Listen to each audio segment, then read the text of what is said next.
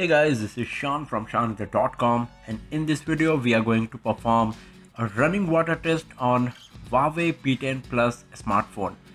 Huawei P10 Plus is a splash resistant smartphone. It's not waterproof, so we are going to perform a running water test to see how good this device is going to perform in this situation. This is the tab that we are going to use for this testing purpose. So as you can see here, there is no protection on this device we got here. So let's start it.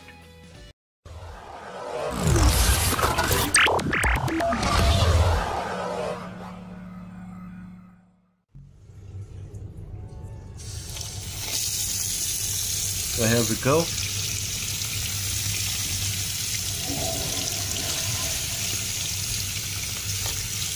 Water on the back, water on the front. You can see that the touch screen is responding to the water drop.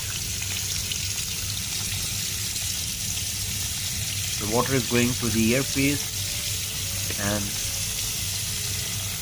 all over the body of the device. Now let's have a look. Is it working perfectly or not? So you can see there is water on the screen everywhere,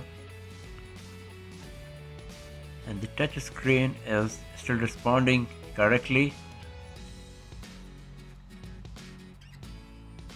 It's quite smooth, as you can see here,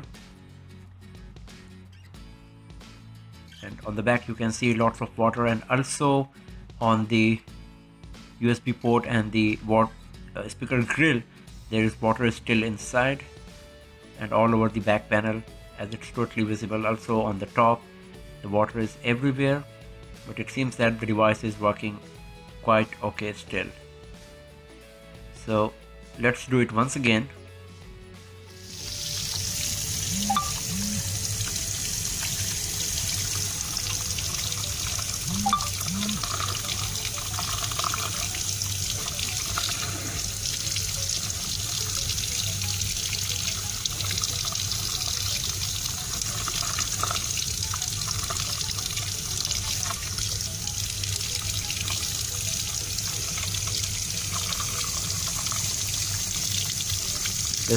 Let's try some water on the speaker grill. You can see that the touch screen is responding.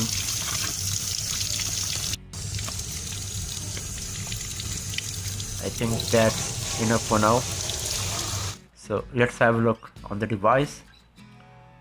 So you can see something is coming on the screen because the touch screen was responding. It's still a bit okay, but this time the touch is not so smooth. It's responding, but you can see that because of the water drops on the screen, sometimes it's not reading the touch correctly, the response. And here at the USB port you can see lots of water inside.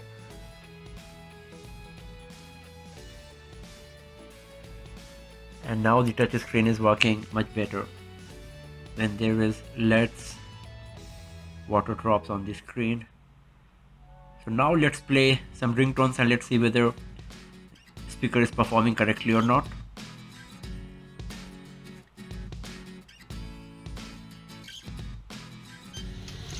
So it's a bit low than the regular sound,